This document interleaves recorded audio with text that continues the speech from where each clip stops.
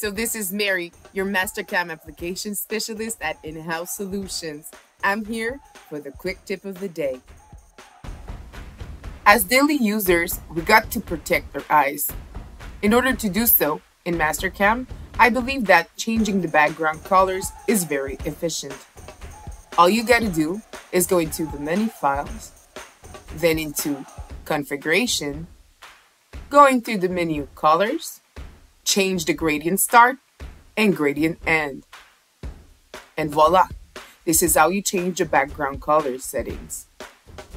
I believe that the interface is a little too wide still, so I'm gonna change it into the menu file again, option, option again, then go in the interface and change it from white to dark gray.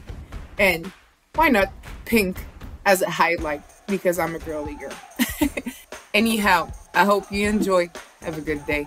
Bye-bye.